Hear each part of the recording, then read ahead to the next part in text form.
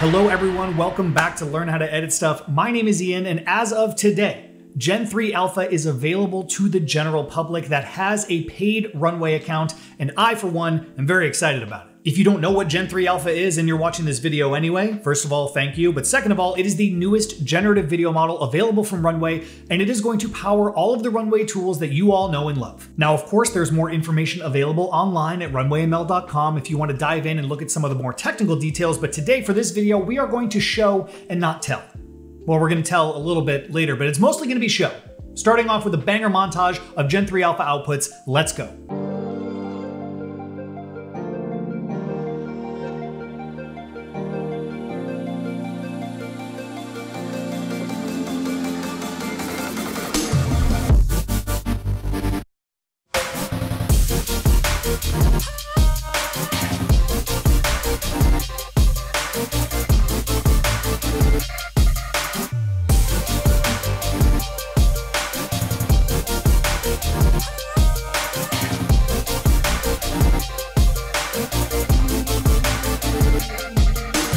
So how do you access Gen-3 Alpha? It's very simple. From your paid Runway account, go to the text or image to video tool and select the Gen-3 Alpha model from the model dropdown at the top. Then you're gonna enter a prompt. Let's try a cinematic FPV shot of a giant iceberg floating in Arctic waters. The camera quickly orbits the iceberg. From here, you can select either a 5-second generation or a 10-second generation, then click generate. It takes about 60 seconds for a 5-second generation and 90 seconds for a 10-second generation, which is extremely fast, all things considered. And for now, the resolution is gonna be at 720p at 24 frames per second. But as we move forward into the future and new features are introduced, you're likely gonna be able to generate at higher resolutions. These incredible icebergs, floating majestically through the frigid waters of the Arctic, don't actually exist. They were generated by a rather extraordinary video generation model called Gen-3 Alpha. Okay, literally all bangers. But as editors, as content creators, why is this technology actually useful?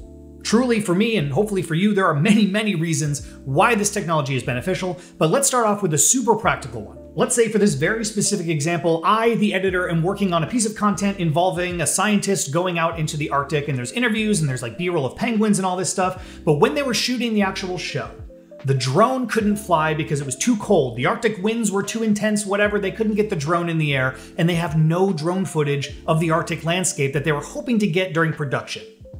Well, guess what? I now have drone footage that I can contribute to this project that we didn't actually have to fly a drone for in the Arctic. We didn't have to pay a crew to go out there for a day rate. We didn't have to worry about technical malfunctions on the day of the shoot. I can generate exactly what I need for the shoot so I can fill in that gap between production and post-production. And I am now adding value to this episode or to the series or documentary or whatever, not just from a visual standpoint, but from a monetary standpoint as well. So being able to generate missing footage, obviously a huge value add for editors. But let's try something a bit more experimental. Liquid simulation, black and red color palette. Wide shot of dynamic liquid floating in zero gravity, the camera zooms forward through the liquid. Excellent, I've just crafted myself complex, abstract visuals that I can use for any number of reasons.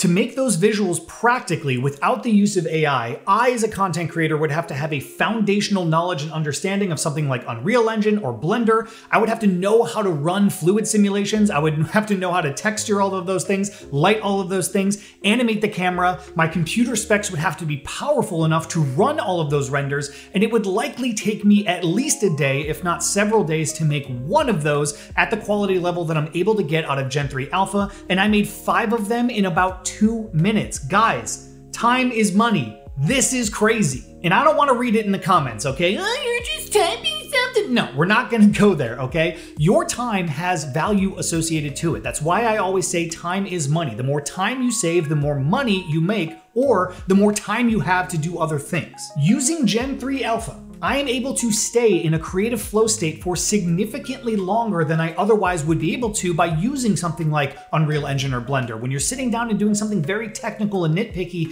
it takes you out of the creative process and it puts you in more of like a technical process. And as a creative, I hate being sucked into that like extremely nitpicky technical thing where like the simulation's not running right, or like I forgot what a certain parameter does or whatever. I can stay in that creative heightened flow state for longer because the tools that I'm using are able to give me that for longer. Does that make sense? Okay, how about generative VFX? Yes, of course. Animated burning fire that's rapidly moving on a plain chroma key green background. And now I've created myself some visual effects assets that I can use and composite in any video that I'm making, and I didn't have to go online and research a bunch of royalty-free elements or like dig through a bunch of archives. I made it myself, I can control it myself, I can control what it looks like, all from this platform.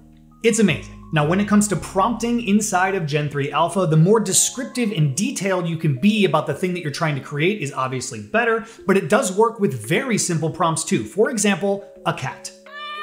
Video looks great.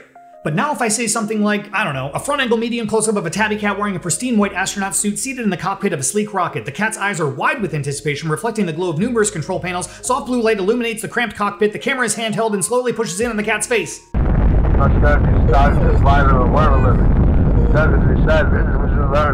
The video represents exactly what I was going for as a creator because I was really descriptive about it. So using film terminology helps a lot. When you're framing a shot, think wide, medium close, close-up, extreme close-up, macro, FPV, all of those things. Speed modifiers like hyperlapse, time-lapse, all of those things are gonna make a huge difference when you're prompting, and you should definitely go try out all sorts of them. Color correction terms, lighting terms, speed terms, all of it, throw all of it. And not only can you do descriptive stuff with your prompting, you can actually prompt for camera and subject action as well. For example, an angry mobster standing in an alleyway, his face very serious. Then confetti drops from the sky all over him, turning his face from angry to excited. Now, if you need some help with prompting, don't worry, I got you. Head to help.runwayml.com where you can look at the Gen 3 Alpha support article that has a bunch of great information in there, including prompting tips. You can also go to academy.runwayml.com where I have put together a tutorial about Gen 3 Alpha to help you with all sorts of stuff, including prompting. Or you can use some of the other tools that you might already be familiar with, drop a simple prompt into an LLM and have it convert it into a more complex prompt. There are plenty of different ways that you can become a better prompter. My recommendation is just gonna be to jump into Gen 3 Alpha and throw a bunch of stuff at the wall and see what sticks. It really is truly an amazing video generation model. And I'm not just saying that because I work there, it really is amazing. I think you see where I'm going with this video. There's a ton of use cases that we didn't cover here today. There's a ton of examples that we didn't cover here today. This video would be so long if we were gonna cover all of them. This is a brand new emerging technology. Things are yet to be discovered about this model from me, from you, from other people out there. Definitely follow Runway on Twitter. We're always posting crazy examples of what the community is doing. Follow my YouTube channel. I'm gonna be doing a lot more Runway Gen 3 Alpha related content. We're gonna be making visual effects, throwing in B-roll, crafting narratives, making cool visuals. I'm gonna be doing a lot of stuff with this, so definitely smash that thumbs up button and that subscribe button if you aren't already subscribed. I would really appreciate bringing you into the Learn How to Edit Stuff family. Make sure you guys drop a comment in the comment section below. Let me know how you plan on using Gen 3 Alpha. Is it for music video visuals? Is it for crafting cinematic stories? Is it for product stuff? Let me know in the comment section below. Again, throw a thumbs up on this video and subscribe to my channel if you haven't already. My name is Ian, this is Learn How to Edit Stuff, and I will see you in the next one.